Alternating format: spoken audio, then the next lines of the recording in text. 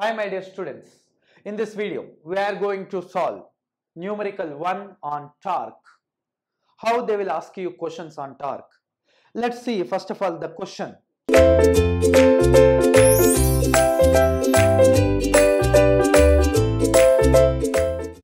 What is the question here?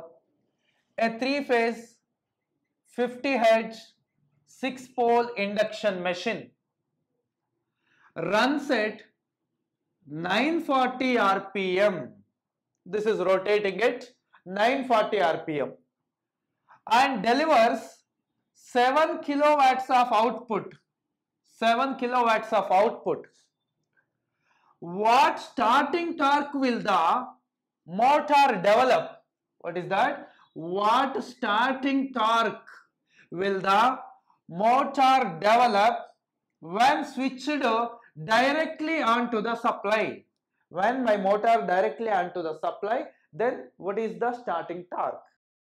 What is the data? If maximum torque developed at 800 rpm, where the maximum torque developed here? At 800 rpm, the maximum torque is developing. The friction and windage losses also they given 840 watts.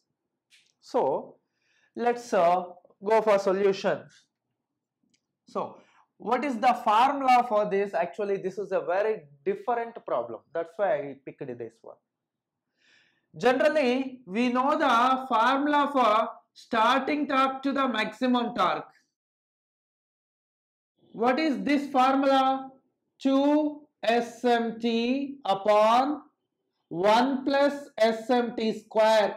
This is the starting torque to the maximum torque formula. Of course, we know the full load torque to the maximum torque formula also. 2 S full load SMT upon S full load square plus SMT square. This is also formula we know. But what they asked here, they need a starting torque. What is the starting torque? Of course, they given full load torque details. Of course, we can find the full load torque, some X Newton meters. So I have a full load torque, I have to find a starting torque. Sir, there is no full load torque in my question. You have to calculate full load torque first of all. Of course, there is no possibility to find the maximum torque. Right, sir? If you calculate some X Newton meters of full load torque, then what is the starting torque? So it's very difficult actually. So we have to conclude that one. If you take like this, then what happens, sir? The maximum torque gets cancelled. Then the starting torque to the full load torque is equals to, tell me, sir, 2 SMT gets cancelled.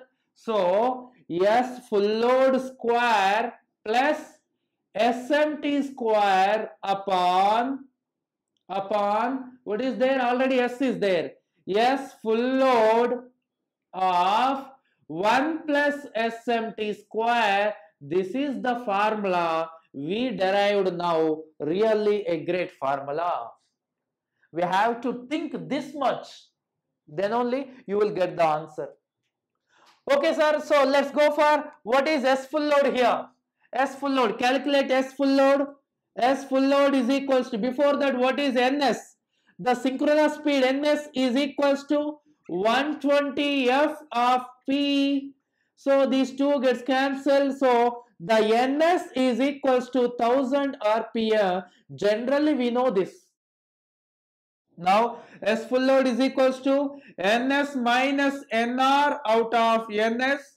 Nothing but 60 out of 1000. Nothing but 6 by 100. So 6% is slip at full load. What about slip at maximum torque?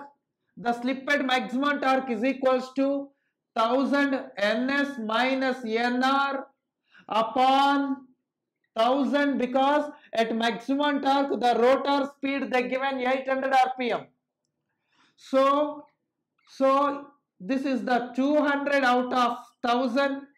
which is nothing but 20% of slip at maximum torque. So I got S full load and SMT. S full load, SMT cleared. So now we have to find this one, torque at full load. Generally, the formula, the power output is equals to 2 pi n T by 60. This is the formula actually. P output is equal to 2 pi n T by 60. We have to find out torque T. Torque T is equals to power output of 60 upon 2 pi and the rotor speed at full load 940 rpm, but we have to calculate power output also. Actually, this is, we have to take a rotor output, but they given the machine output, right? The machine output of 7000. Once see here, actually is like this. Here the output is 7000 watts, but the mechanical losses they given 840 watts. Then what is the power developed by my rotor? The power developed by my rotor is 7000 plus 840, 7840 watts. This is the power which related to torque. This is the power which is synchronous watts, shaft power, where the torque will rotated, where the torque will develop. So we have to take this much. So 7840 of 60 upon 2 into 3.14 into 940. If you calculate all those things, if you cancel all those things, you will get an answer 79.645 Newton meter. 79.645 Newton meter. This is what the full load torque of my machine. Full load torque of my machine, sir. This is one. So now substitute all the values here. Substitute all the values here. My full load torque is 79.645 Newton meters. My full load slip is 6%. My full load slip is 6%. My slip at maximum torque is 20%. Slip at maximum torque is 20%. Again, full load slip is 6%. And again, slip at maximum torque is 20%. So, this is, we have to calculate. So, once calculate, sir, this is calculate. So, do the calculation. Starting torque is equals to 79.645 of 6 square 36, 200 square, 20 square 400, 20 square 400, 6 square 36, 436 out of 10,000. Yes or no, guys? This is the numerator. What about denominator? This is 6 out of 100 of, this is 10,000, 10,400, 10,400 upon 10,000, 10,400 upon 10,000. This is generally. So, calculate it. 100 square is the 10,000, 20 square is the 400, that's why. So, 10,000, 10,000 gets cancelled. This 100, 100 gets cancelled. So, finally, what is the answer? 79.645 of 436 out of 624.